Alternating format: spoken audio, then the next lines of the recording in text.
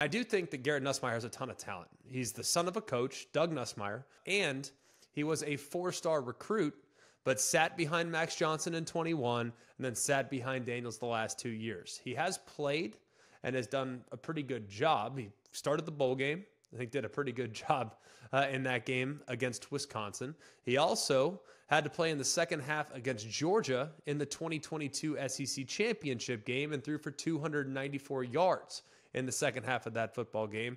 That's the highest passing total in any half in LSU history. So he's already done a pretty dang good job in limited time.